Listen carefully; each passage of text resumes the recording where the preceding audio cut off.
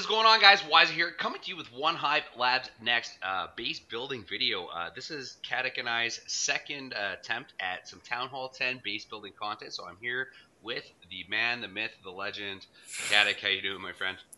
Hey man, it's good to be here with the Town 11 content. It's Yeah, exciting, isn't it? absolutely. So as we were talking about in the first sort of Town Hall 10 video we did, there's sort of two ideas behind Town Hall 10 defending. And first of all, you gotta, I mean, first and foremost, I would say you gotta defend against another Town Hall 10. But in the same token, in most wars, if you're one of the top Town Hall 10s, a max Town Hall 10, you're at the top of the chain for the 10s.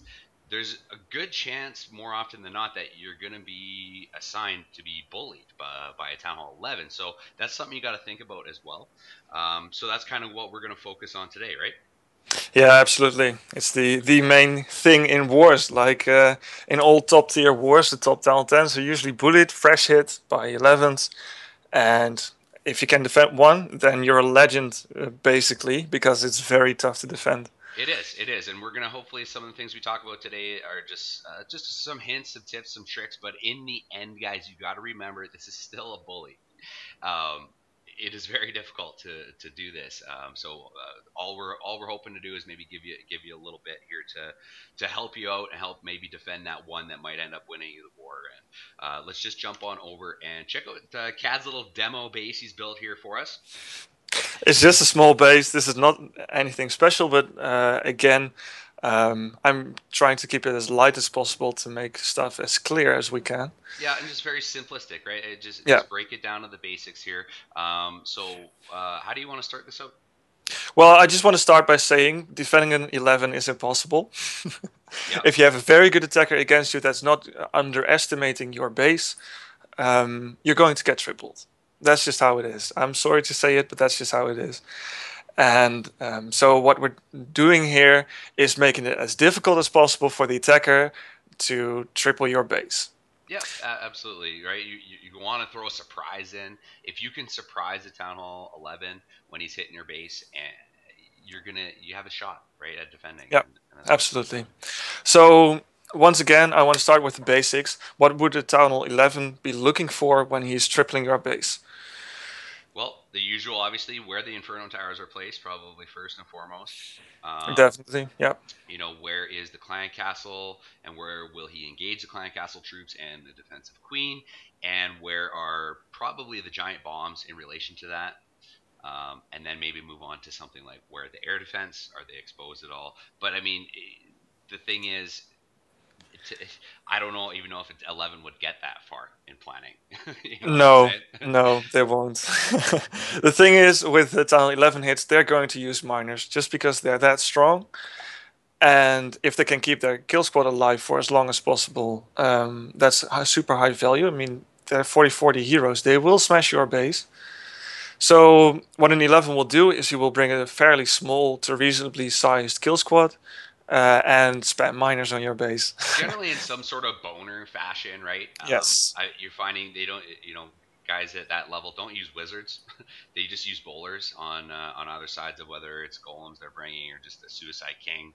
Um, just the bowlers give that push into the base. Like we're seeing this at all town hall levels. That's really what I think the main effect the bowlers had on every town hall level. It gives kill squads this insane push into the base, and Yeah. that's what they're going to do, right? Under the protection of the Grand Warden, they're going to rock a handful of bowlers into the base and then spread the miners out and let them do their thing.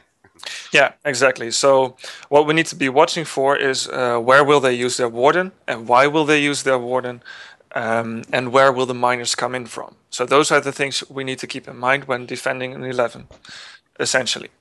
So in this example base, you would be looking to take out the queen. Obviously, it's not too important because the miners are just that strong.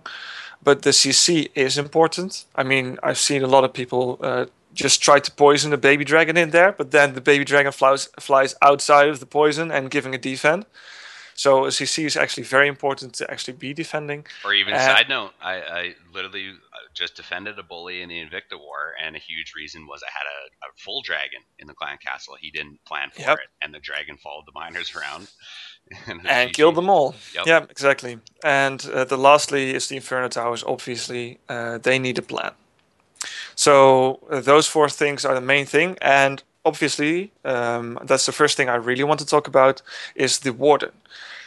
Most of the times is used as to accompany the kill squad to make sure that they get as far as possible. Like in this case, let me draw a line. They would be expecting the kill squad to take something like this out of the base. Just as an example with an entry down at the bottom. Yep. And when will they pop their warden ability? They will most likely pop it when giant bombs are popping to kill their bowlers, or if miners are hitting an Inferno Tower. That's the other option. Then the kill squad would get a lot less, like something like this, and they would send in the warden with the kill squad. I mean, with the bowlers. Excuse me, the miners, and pop the ability once the miners hit the Inferno Tower or giant bombs. I would imagine a fresh hit 11 that was coming in from 6 is probably gonna pop the Grand Warden ability once a bunch of his bowlers or troops jump in sort of to that section. It depends how patient he is, I suppose. Yeah, absolutely. And usually they will pop it actually earlier because people expect giant bombs. Oh, let me make that a clearer color. They will use it when the kill squad is jumping into an Inferno Tower because they expect giant bombs in there. front of it. Yeah, that's what I was thinking. I mean, even if they're not around that Inferno Tower, you have to think there's something a little fishy going on in that Queen Chamber. So you can expect them to probably be trigger ready to hit that ability on fairly early entry into that. Yeah, and that's the key in defending Tunnel 11 hits, and that's why I'm emphasizing this much, because this Warden ability, I mean, this is a huge area of effect free spell in essence. Yep. Controlling the Warden ability is basically controlling the rate of the attacker. Yep. So that's your main goal as a defender. Where is he going to use this ability? Can you force it early enough that he's going to walk in a trap in a different area of the base where he actually would have needed it, but doesn't have it anymore? Yeah, exactly.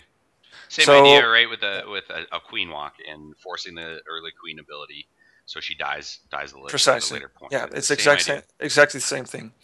So that's the main thing you want to focus on when defending, and how can you force a warden ability? For example, with giant bombs, your Inferno Tower having somewhat of a trap there with the CC troops, heroes, all that jazz. I mean, in this case, everything is converging in this area around this air defense. And maybe they pop the ability early. They might actually trigger 2 of the giant bombs. But in this case, the back-end giant bombs will be untouched. So that's the goal here. Yep. If this were a bowler attack, they would most likely come straight at the Inferno Towers. In this case, the base doesn't suit it. But sometimes they have to go through an Inferno Tower to get to the core. And then these core giant bombs would be even better. But that doesn't matter too much. The goal is trigger that warden ability early and have a trap elsewhere in the base where the kill squad will not come. Absolutely. If that makes sense. So the next step is the miners. Miners will be could be coming in from every single angle. And in this case, it's most likely that they're coming from the 3 to 4 o'clock section. And this is another thing. I don't think I've mentioned this in the previous video. Miners can be very predictable in where they go. They path a bit like hawks would do. And they go to the edges of buildings and then go to the next edge, go to the next edge, and so on and so forth. See what is happening here around this Inferno Tower. Yep. They're going to path all the way around the Inferno Tower, and the only thing actually luring them in might be the skeleton trap. So maybe these skeletons aren't placed well enough. And I guess that's a catch-22 with your skeleton traps, right? Same idea as not putting buildings in there for bowlers to attack and then happen to get the splash damage onto the Inferno. Skeleton traps could yank troops to the Inferno Tower, which you're trying to obviously avoid. But at the same time, if they're on the Inferno Tower, they will distract the miners for forever Yeah. and give it a shot to killing the miners. Yep. So what you want to be doing with your buildings, and I've seen this in effect on quite a few raids, is that the miners will evade the Inferno Tower at all costs. Now, again, this does not mean you're defending if they ignore the Inferno Tower. It's just a tool you can use. I mean, I've seen a raid where the first Inferno Tower, like with a mass miner attack, like they would come in with a full-on wall. They went all the way through the base, ignored the first Inferno Tower, went back, and he still got the triple. Yeah. That was Team Unique. Did it in an arranged war. No, it actually happened. Obviously, your goal is to have that happen, but that doesn't, like you said, it doesn't guarantee anything. Yeah. It's just one of the tools you use to create a snowball effect into maybe actually defending. So the next thing I want to touch on is the wizard towers. I've placed them in this base because the splash damage of these babies actually is very deadly to miners. They are one of the best defenses against miners, and you want to place them strategically, of course. So use those to your advantage. Maybe even place some giant bombs in between them. Try to force a heal, because that's one thing. The one thing wizard towers do, they force heals.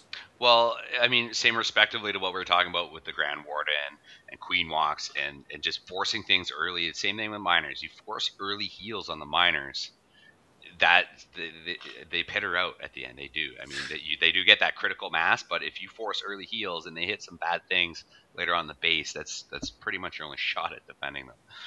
Yeah, exactly. And the last thing you can do versus miners specifically is also like I've drawn here, is create a path where they will split up. Like same story with hogs. Like two groups of hogs are less strong than just one giant group of hogs. With on the same token, like if they hit a double giant bomb, they might be toast, but if they're untouched, they will be way stronger than two separate groups. So splitting miners is actually in your defender's advantage. One thing I talk about when I'm talking about doing recaps and showing attacks is all the attacks sort of have a theme in you're somehow trying to create a way for all of your troops to move in a unison kind of group, either clockwise or counterclockwise around the base, right? So they can get double benefits from heals and double benefits from pretty much everything.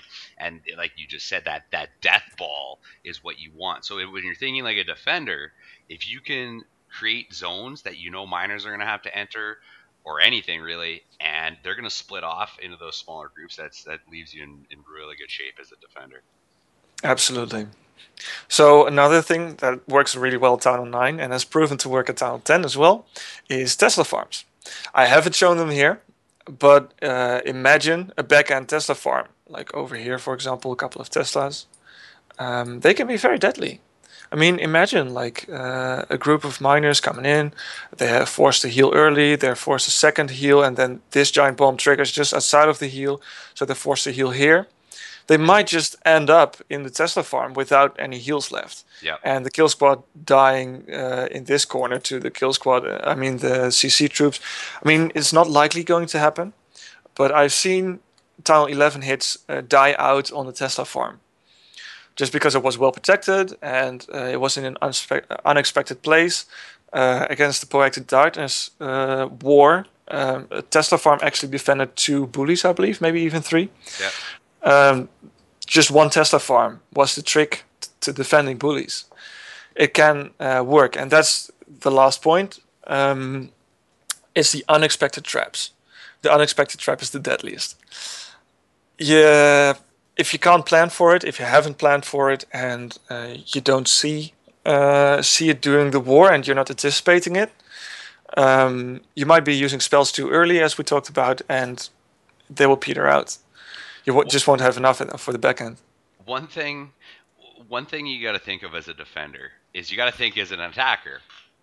And when I'm attacking a base and you've created a plan in your head and you've gone over it 100 times and you're ready to go and you go hit attack and 10 seconds into the attack, something happens, a surprise happens, and it throws everything off, and you have to readjust on the fly. That's where mistakes get made. And that's basically what you're trying to do with these surprises, right? You want to force mistakes. You want to get the guy panicking when he's dropping his troops, right? And just things like that. And that's going to help you in the long run. Yeah, for example, imagine there being a Tesla over here that pops with the funnel creation, then another pops over here. I mean, this is a hypothetical case, of course, but this golem will move over and move on around, and all of a sudden, the kill squad is going in without a golem. Yep. Good luck. Yeah. So then the attacker is all of a sudden on the fly. Got to make a decision. Does he readjust his entry? Is that can he kill that Tesla somehow so the golem stops at that corner? And you're making the guy think and make these split-second decisions while he's dropping troops on a touchpad. It's you're creating that room for error, and that's all you can really do when you're defending a bullet. Yeah. And as you can see, I have got a couple of small bombs around the Inferno Towers. I mean, these Inferno Towers aren't maxed, but with maxed Inferno Towers, these small bombs actually do a lot of work. So those are some of the things that can help you. I mean, just like at the Town Hall 9, where you would have these semi-double giant bombs, where you would use 4 small bombs with the one big one, with the giant bomb, and that would basically kill hogs. Well, almost kill them. Would your recommendation be to not use your GBs in I think on my base, for example, right now I think I have 1 GB and a couple small bombs near my Inferno Tower like that. Do you think it's more beneficial to use your GBs elsewhere in your base? I would most likely recommend as depicted here in the core, because again, the warden ability. Okay, yeah. The warden ability will be expected to need to be popped around an Inferno Tower, and if you can protect the Inferno Tower well enough, they will be forced still to use the warden ability there, and then run out in the core because the giant bombs actually do work there. Mm-hmm. Using 1 giant bomb per Inferno Tower, that sounds good to me. Sometimes even 2. I mean, if you're certain someone will come in from this angle, why not use a double but giant bomb still on the other side of the base next to an Inferno Tower? I mean, again, this is very base dependent. Yeah.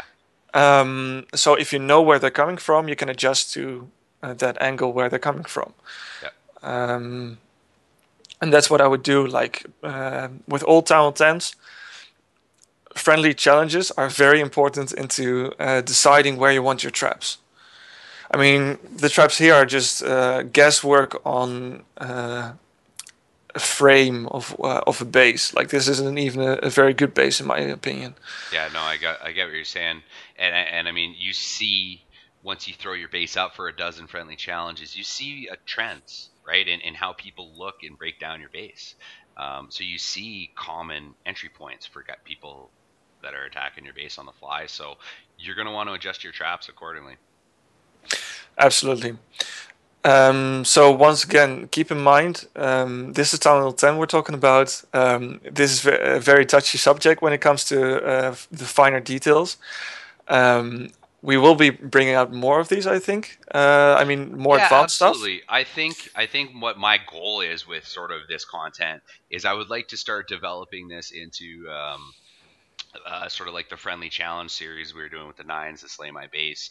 Kind of trying to maybe do that as well. We'll get some more guys involved, maybe even, and we'll have 10 versus 10s or things like that, and try and tie them into sort of educational things within base building. But that's all down the road here. But we definitely are going to have more detailed content for everybody.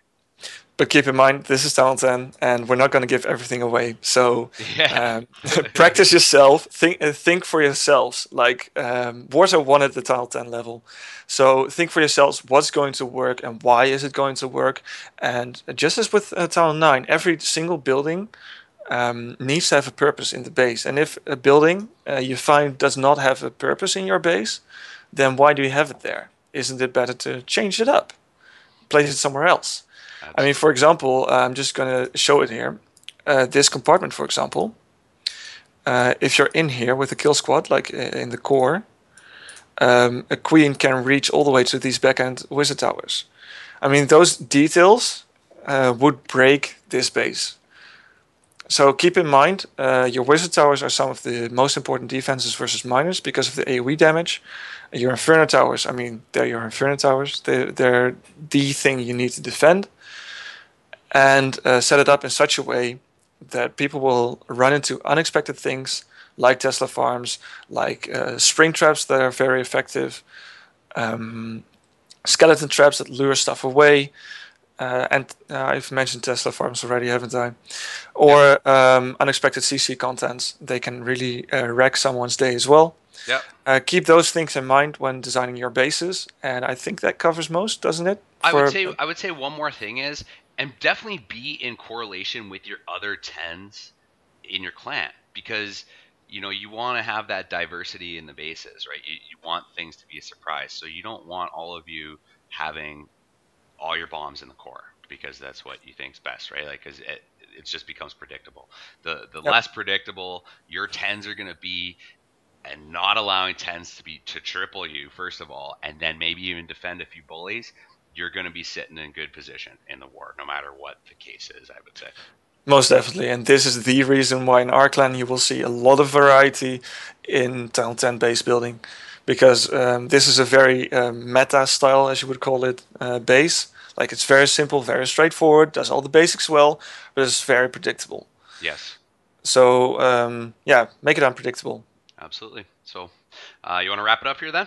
Yeah, man. I think Sounds that good. covers the basics. Yeah, exactly. Just our introductory videos, like Kat said. We will be continuing to work on this stuff. I do want to start trying to incorporate some friendly challenges just because I think it's really cool getting that live content, but that's some stuff to be discussed down the road here. But I think for now, that'll do it for your Wisdom from Wiser. Just trying to help you bag that next tree star. Till then, we're out.